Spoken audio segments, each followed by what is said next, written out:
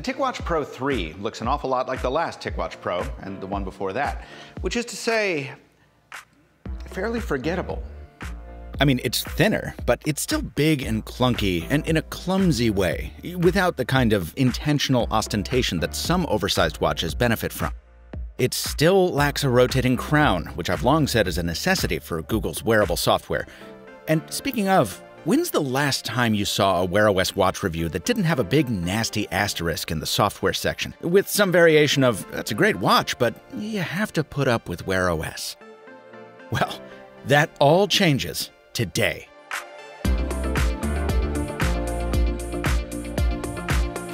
It's not that Wear OS is badly designed. In fact, ever since Google refined the interface a couple years ago, it's been intuitive and, in my opinion, more attractive than Apple and Samsung software efforts.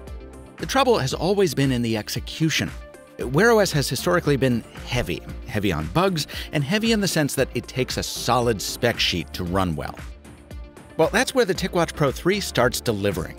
This is the first smartwatch to run Qualcomm's new Snapdragon Wear 4100 chipset, and one of the few watches to pack the full gigabyte of RAM that Wear OS really seems to need. Over my 2 weeks of testing, that combination has been nothing short of transformative. Scrolling, tapping, flipping the wrist, finally, Wear OS is as responsive as I've always wanted it to be. And nowhere is this more evident than in the Google Assistant, which has always been so laggy on other smartwatches that I've stopped using it. Here, it finally works as intended. What's the Snapdragon 4100? According to Qualcomm, the Qualcomm Snapdragon Wear 4100 Plus platform, comprised of a powerful applications processor. Okay. Mobvoi brought over that speaker and microphone from previous models, but they stand alongside the one thing no other smartwatch family offers right now: this dual-layer display. For your standard watch face, you've got a bright, nicely saturated high-density OLED, and when you're not actively using the watch, this segmented LCD takes over. It burns much less power than a typical always-on display, and it's much more visible in bright sunlight.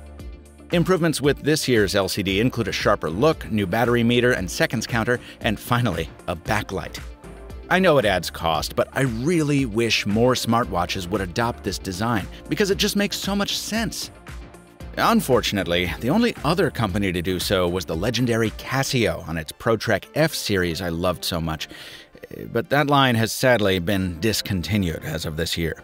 That means, for dual-layer display delights, the TicWatch is now the only game in town. Now, the combination of that energy-efficient display with a large battery brings another win. This is a true 3-day smartwatch, even with heavy use. 3 days is kind of a magical number because it means if you go on a weekend trip and forget the tiny magnetic charger, it's no big deal. And when I say heavy use, I mean the constant barrage of messages, mobile payments, and exercise tracking that come with my too-connected, always-mobile city life. With lighter use during my vacation, I stretched it to 5 days on one occasion. That's unheard of for a Wear OS watch. And it's especially significant now that Samsung has apparently decided endurance is no longer an emphasis on its Galaxy Watch 3. That leaves custom software as the last point to cover. Mobvoi has bundled more apps out of the box than any other watchmaker with the possible exception of Oppo, most of them focused on fitness. That makes sense, since health tracking is something of a weak spot on the Google Fit suite. And there are other useful apps too, like a voice memo tool that syncs with your phone. The thing is, though, the watch is so aggressive about getting you to sign up for a Mobvoi account to use any of it. I get it, Mobvoi really wants to be seen as an AI company or whatever, but I feel like we're all already dealing with account overload, and I just don't see that Mobvoi is bringing that much more value with this stuff to justify trusting yet another company with all my personal data. If you exercise a lot more than I do, you'll probably want to use this stuff. If you feel the same as me, though, you can disable these apps just as easily as you can Mobvoi's custom launcher. I wear smartwatches every day. And over the past few years, I've used some that have made me willing to endure Wear OS. The new Moto 360, the Montblanc Summit 2, the Diesel-on Fade Light, etc. But the TicWatch Pro 3 is the first Wear OS watch ever to pack enough speed and consistency that I actually want to use it. And that dual-screen display and solid battery life, they're just icing on the cake. It won't be staying on my wrist following this review because it's just too dull looking. I really wish Mobvoi would collaborate with a traditional watchmaker to inject any kind of personality into this design. But if aggressively minimal matte black is your kind of thing, I can't believe I'm saying it, but I am. $299 is a fair price for this Wear OS smartwatch.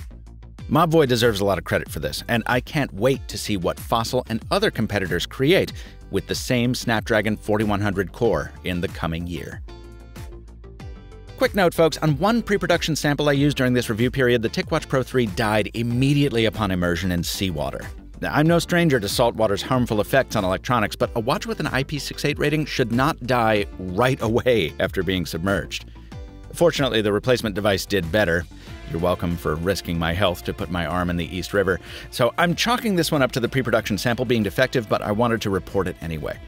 As always, Mobvoi did not provide compensation for this review or receive an early preview of same, and the company was also not granted copy approval.